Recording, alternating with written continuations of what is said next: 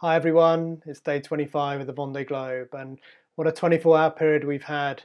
Sadly, both Samantha Davies and Sebastian Simon have both hit UFOs in the water. In Sam's case, she's hit the keel and suffered some damage internally.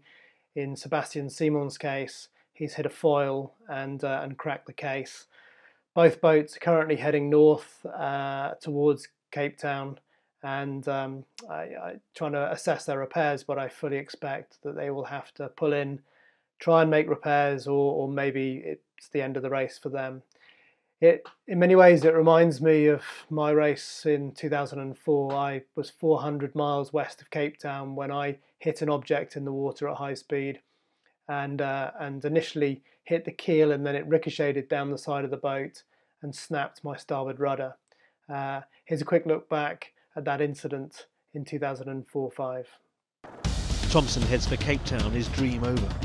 Meanwhile, Humphreys is powering through the southern Atlantic with pace, until on day 28 he hits a submerged object, and he hits it at speed.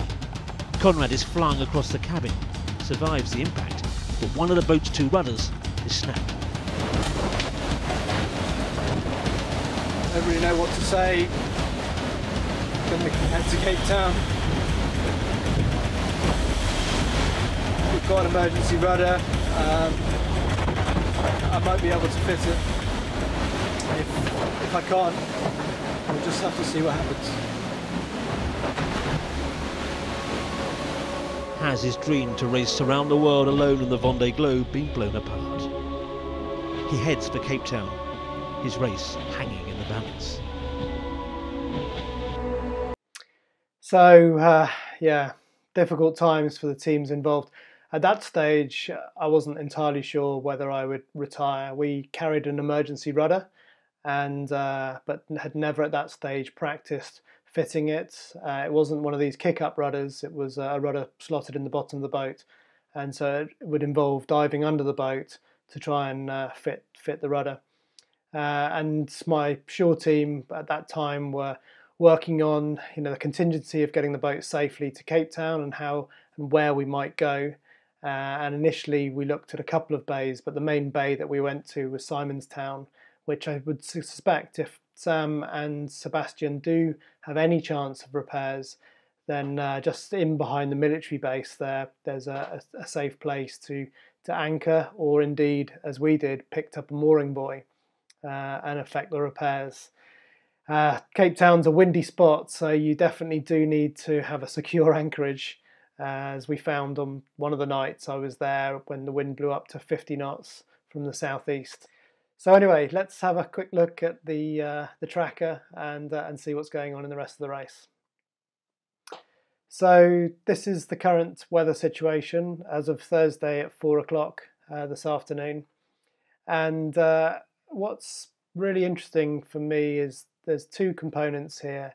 One is this deep high pressure, this big high pressure system that is a long way south and is causing some of the boats to really slow up and potentially a big split in the fleet.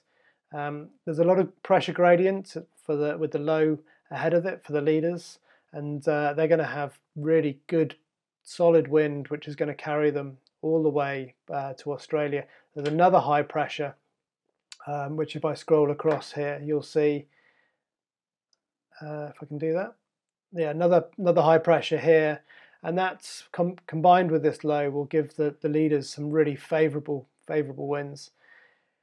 This high pressure system here is definitely going to cause a big split in the fleet, and at the moment you've got boats like Armel Chibon making very good progress, but I don't think they're going to escape that high. The other feature to look out for is this low pressure that is over on the Brazilian coast up here. That over the next sort of few days rapidly deepens and really sets up an opportunity for the back markers to carry this low pressure right the way through this section, and they may well bunch up. So over the next few days, if we just watch what happens. So this is Friday lunchtime. You can see the low pressure there starting to deepen.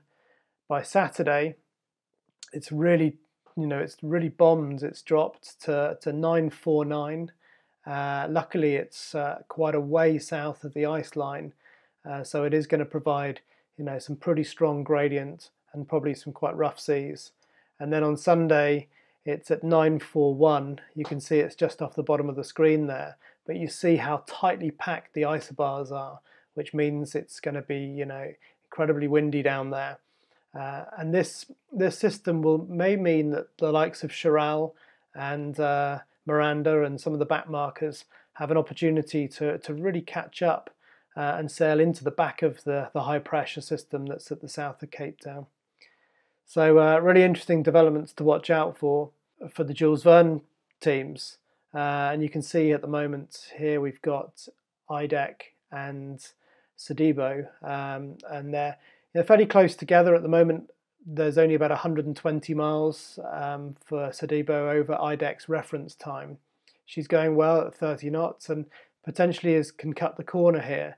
But you see again in the tracker, here's that low pressure system, and at the moment it's not giving them any cause for concern. But as you see, if we just accelerate the forecast through here till, let's go forward 42 hours, and there you go. That's how significant that low pressure is, and could really give Sedibo a slingshot through this section, and they may well be able to hang on to this system for some miles to get them past Cape Town. But let's watch this space. So that's it for tonight. Tomorrow I'm joined by Dee Kafari, where we'll hopefully be not looking at any more damaged boats, but we'll certainly have a chat about what the options are for Sam and Simon, assuming they do continue to Cape Town. Thanks very much for watching. See you again.